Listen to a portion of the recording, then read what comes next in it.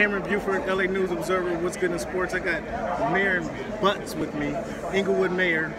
Tell me what's going on today. We're at Inglewood High School. What's the big event? Well, we got Marcellus, Wiley, and Eric Dickerson representing the LA Rams, LA Chargers of Inglewood, California. Okay. And what they have done generously is donated 50 away uniforms and 50 home uniforms to the Inglewood High football team. Every year for our basketball and football teams, it's a struggle to get them uniforms. I give $1,500 a year to Inglewood High and to Morningside High because the school's budget is short.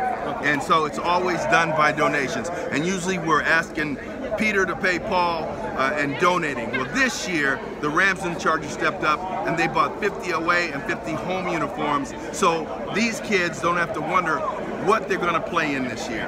That's fantastic, man. The jerseys look good, the kids look happy, and this collaboration coming with the stadium, having the two NFL teams in the city, this must be big for you. It's big for the city because all these teams have proven themselves to be community partners.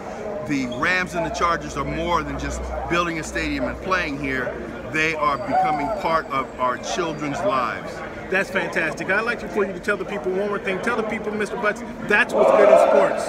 Well, no, that's what's great in sports, and the only thing that's changing in Inglewood is everything. How about that? Thank you for your time, sir.